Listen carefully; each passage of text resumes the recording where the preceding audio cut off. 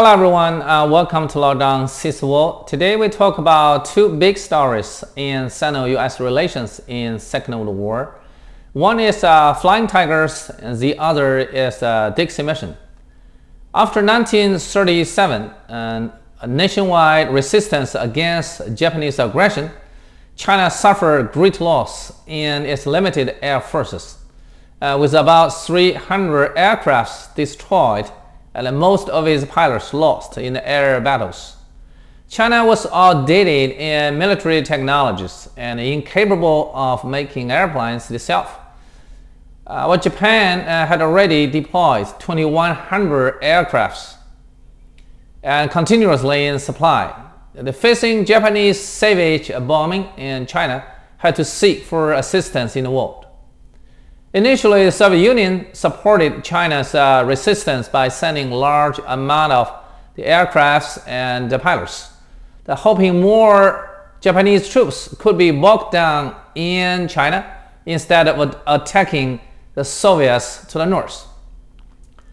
Until 1941, when the Soviets reached a neutral agreement with Japan and outbreak of the war with Germany, the Soviets had provided more than $200 million low-interest loan to China with tremendous tanks, artillery, and other equipment, especially over 1,285 aircrafts. Soviet pilots had destroyed 195 Japanese fighters with the sacrifice of 227 pilot casualties. Since 1941, the U.S. government agreed its retired pilots and technicians hired as civilian volunteers to help China fighting against the Japanese. In August 1941, the American Volunteer Group in China's Air Force was established, being called AVG, or Flying Tigers, due to the tiger logo on the aircraft. And some people say it was the shark logo design misregarded as a tiger. Add to the tiger logo, it was designed by Walt Disney himself, the creator of Disney Company. It was a tiger with the wings and the tail up forward, together with the body, formed the character V for victory. As commander of the Flying Tigers was Claire Lee Chennault. Chennault was born in Texas in September 1893. And after his graduation from aviation school in 1919, he stayed as a pilot instructor in the Army. He was talented and skilled in flying aircraft, yet very slow in military promotion. When he retired from the Army in April 1937 at the age of 43, he was still a captain. After retirement, initially he hoped to be a farmer in Louisiana, yet very soon he received a letter from China being invited as an advisor for China's Air Force. It was believed the job for only 3 months. Actually, it would take him for almost 8 years. He said he was a farmer to the occupation on his passport. When in China, he was highly regarded by the government and the First Lady Song Meiling, who had worked as the General Secretary of China Aviation Committee. Chennault helped in establishing the American Volunteer Group in China Air Force by purchasing 100 the Hawk P-40 aircrafts from America, hiring 110 pilots and 150 technicians. He was appointed first as a colonel and then promoted as a brigadier general, major general by U.S. Army. And before his death in 1958, he was again promoted as lieutenant general. So he was often called as General of Flying Tigers and also a well-known figure of legend in America.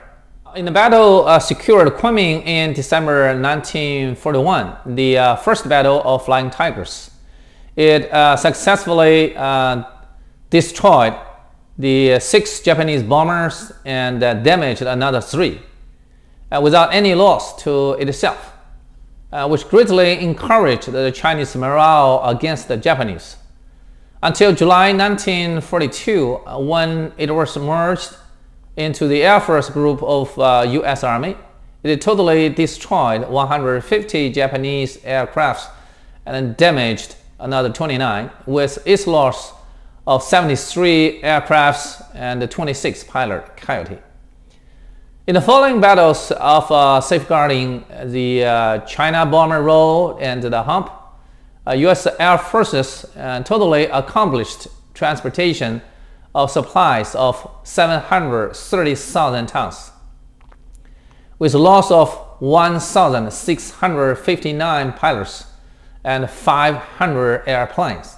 That's a great contribution to China's anti-Japanese war. In 1947 to 1949, in China's Civil War, Chennault helped the nationalist government in civil aviation transportation for troops and supplies. So at the time, and a little bit while later, he was regarded as a bad guy by the Chinese communists. In 1947, he was married with Chen Xiangmei, or Anna Chennault, a Chinese journalist. They had 2 daughters. After Chennault's passing away in 1958, Chen Xiangmei began her own life of legend in America.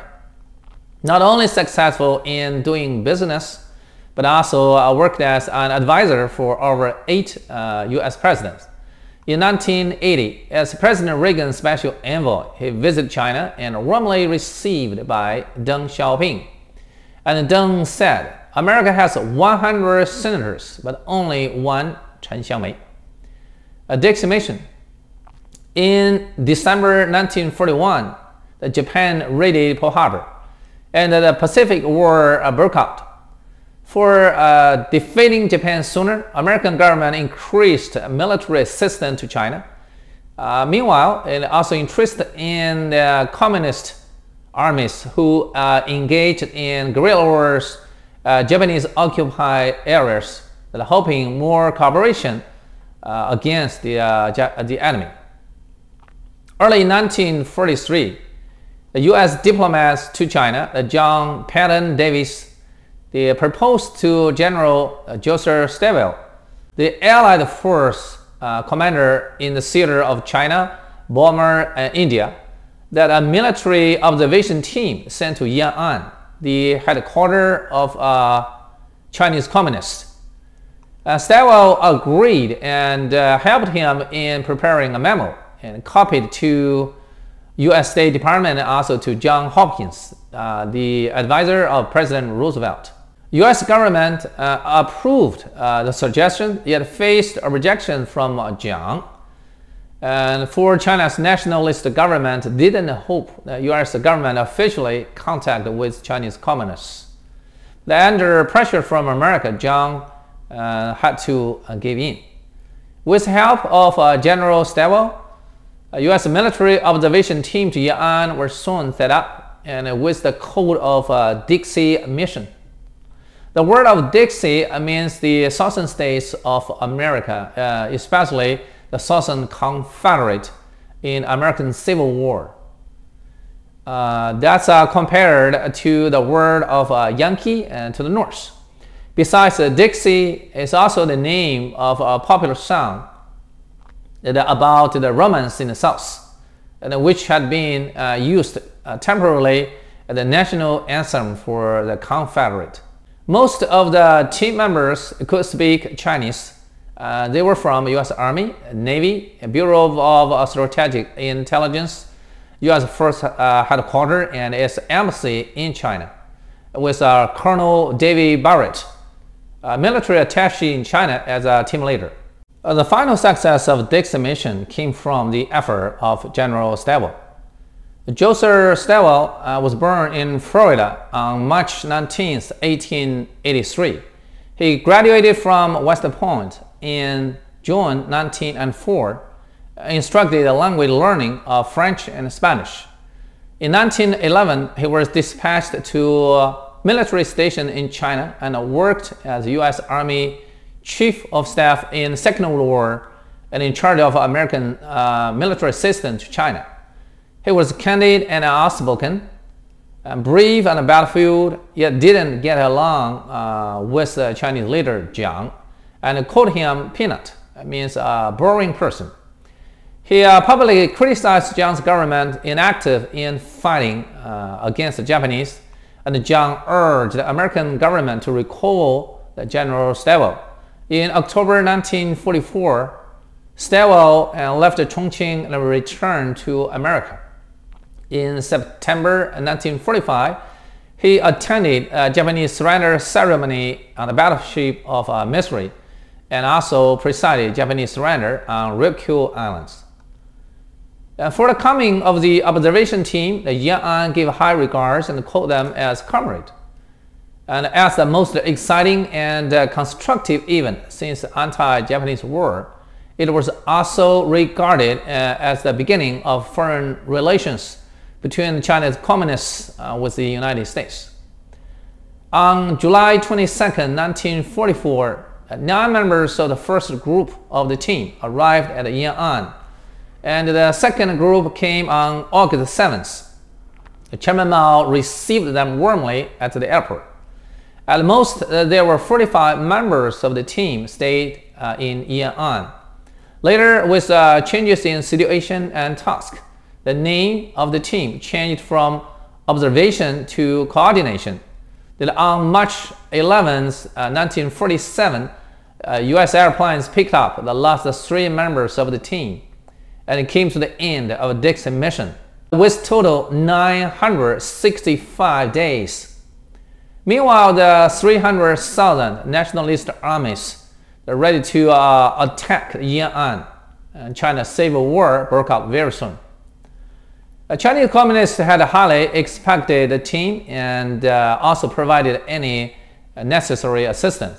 During the first 2 months of their arrival, the team members submitted about 112 reports to the U.S. government, most of them about military intelligence, but also with situation analysis and policy suggestion, including how to correctly see the Chinese communists, China's future, and Sino-U.S. relations. With the surrender of Japan, the U.S. government showed more favoritism to the nationalist government, and the intensifying of the Cold War between East and West is escalated the U.S. hostility to China's communism and diverged them further. China had to stand closer with the Soviets and the Socialist bloc. Meanwhile, a few of the team members lost their jobs when they came back to America. The team leader, David Barrett, was deprived of his promotion, brigadier general, and was falsely accused. After he was forced to leave the U.S. Army, he came to the University of Colorado for teaching Chinese language. John Stewart Service was arrested by FBI in the name of espionage for the communists, and then he was released for innocence by the court. Finally, he returned to U.S. State Department. After the Second World War, with U.S. miscalculation in China policy and the radical anti-communism mechanism, America not only lost to China and became hostile for over 20 years to the new China under the communist leadership, until the bilateral normalization in 1972, when Nixon visited China. Hopefully, this period of history of Flying Tigers and the Dixie Mission can be something helpful to today's Sino-U.S. relations, with ideology and Cold War mindset no more as a barrier to mutual engagement and national interests, with less confrontation and more cooperation. Above is today's program, and thank you for your watching, and see you next time.